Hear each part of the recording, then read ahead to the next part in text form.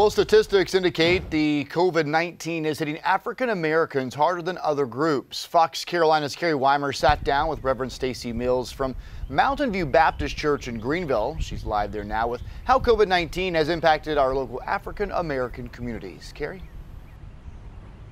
Yeah, Cody, you know, Reverend Mills knows better than most those statistics. He told me today that in a span of about 12 hours, they lost 4 members connected to this congregation, all due to COVID-related illnesses.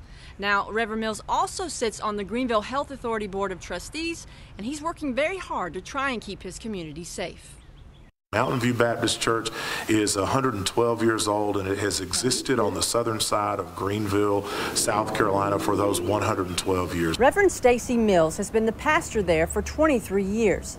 Mills says he and other pastors in the community are trying to preserve the health of their members, especially through this pandemic. Health is not just how we're feeling medically, our social health, our economic health, our faith health, our spiritual health. The latest statistics from DHEC show African Americans have a higher percentage of reported deaths, 53%, compared to 41% white. That has to do with pre-existing conditions, like we are at the top of the charts for diabetes, heart issues, lung issues. The Reverend says economics has a lot to do with it. You're going to buy according to how you're able to make your budget work, stretch the dollar, and put as decent a meal as you possibly can on the table for your family. In South Carolina alone, statistics from DHEC show an alarming fact. 24% of the people in South Carolina, of its total population,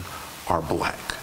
53% of the people who are dying from COVID-19 related illnesses are black. It is impactful on a race that is already struggling with issues of survival. The Reverend says he doesn't want to raise an alarm factor, but wants to raise awareness of taking reasonable precautions. Who have not wearing a mask and making a decision about what is best for you, taking care of yourself, checking your health, all of that is very important. And that's not just in the presence of this particular virus, but we need to do that and be conscious about that all the time.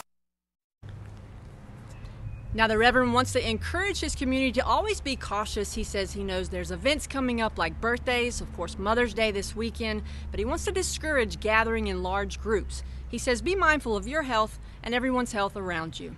Reporting in Greenville, I'm Carrie Weimer, Fox Carolina, the 4 o'clock news.